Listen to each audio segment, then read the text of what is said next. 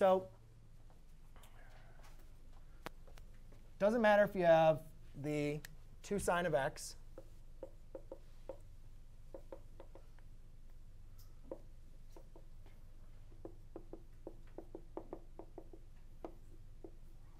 OK? It doesn't matter if you're working on the problem like over here or over here. Whenever there's a number in front, you don't change anything. We're not changing anything. Does that make sense, Keith? Keep that the same. You're still going to find all the solutions. Go to your unit circle. When is the sign equal to plus or minus square root of 2 over 2? So you could say x equals pi over, 3x equals pi over 4, 3 pi over 4, 5 pi over 4, and 7 pi over 4. Right? Yes? OK. But now, because you're not solving for x, you're solving for 3x. Now we basically divide them by 3. You divide all of these by 3.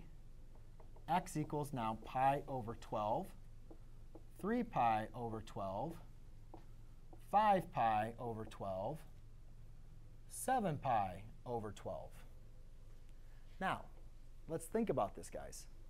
As far as on the unit circle, like halfway around a circle, if you're going in 12ths, would be 12 pi over 12. Would you guys agree with me? Did we even go halfway around a circle with those solutions? No, right? And we can go all the way to 24 pi over 12. Because I forgot to tell you, the solution is from 0 to 2 pi again. So if you guys look at the difference here, you keep on adding 2. I can keep on going up all the way until I get to 24.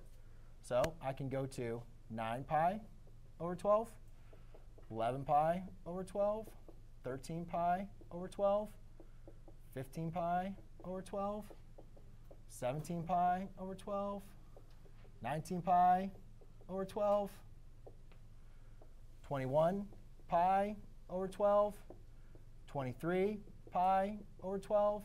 But then I stop. Because if I go to 25, it's not between 0 and 2 pi. OK? Yes, kind of? OK.